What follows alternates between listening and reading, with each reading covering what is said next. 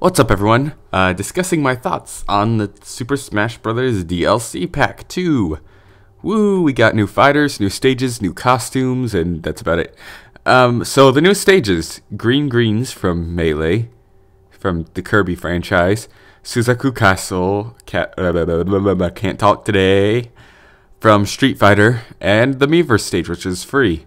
I got all three stages, and I definitely like the Miiverse stage the most.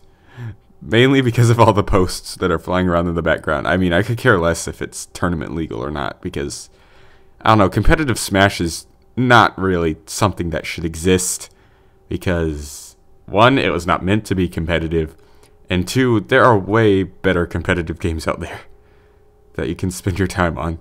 It's a colorful Nintendo game. Why try to make it, like, something you depend on to live, Zero? Nah, I'm just playing. Zero's pretty good at what he does. Anyways, and as for the costumes, I'm not too interested in the Mii costumes, but this time around they had Heihachi Mishima from Tekken.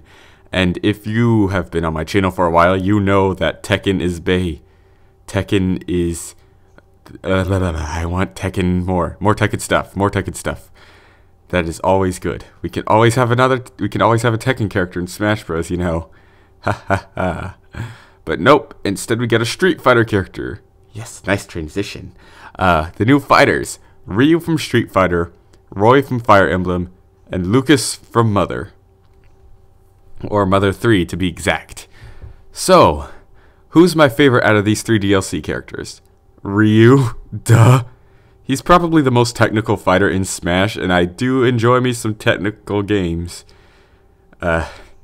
He has light and heavy attacks depending on how long you hold the button. If you tap it, it's light. If you hold it, it's stronger. And it's really good actually. He has a nice shield breaker as his tilt if you hold it down, the strong tilt. He also has a strong up tilt, strong down tilt, and all of his neutral attacks. Also have strong and weak versions.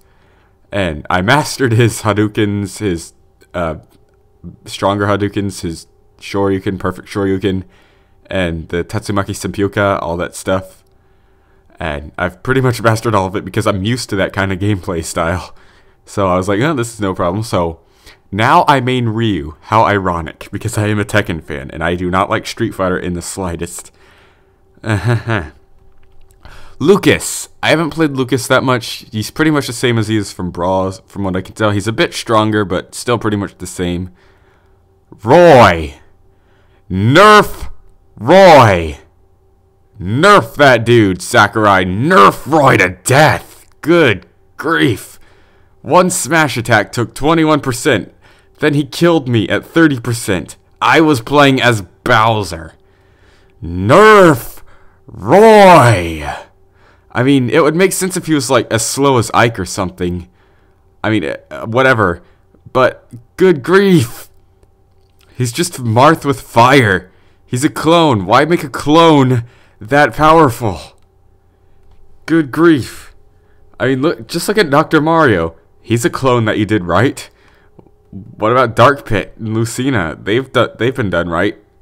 But no. Roy has to... nerf him. Yeah, that's pretty much what I think of the DLC pack. Just nerf Roy. Everything's okay. Just nerf Roy.